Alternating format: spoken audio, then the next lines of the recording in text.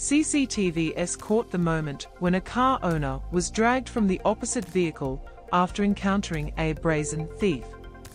The incident occurred on Wednesday night in southeast of Perth, and a man stopped to get a cup of noodles at the 7-Eleven gas station in Orrong RD. Parking outside, the man in his 30s was opened with keys to ignite his Toyota Camry. The S indicate that a man's owner climbs the vehicle by climbing the vehicle while going out. It can be seen when opening side door of the driver when thief reverses rapidly. CCTV, the camera icon in front of the store, shows that two men are fighting.WA police lone given camera icon fell from the victim's moving car. Detective Officer Shannon Parker said man was stuck in door when vehicle reversed and drifted to ground for a short distance. It is a very serious crime that is committed, he said. The actions of the criminal were quite brazen.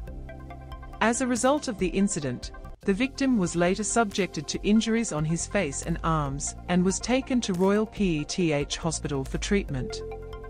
9HM 769 plate 1996 Silver Toyota Camry defined as the vehicle was stolen in the match.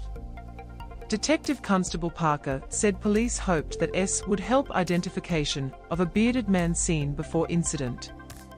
Detectives are attractive for information from the public about this incident and get forward and communicate with crime plums, he said.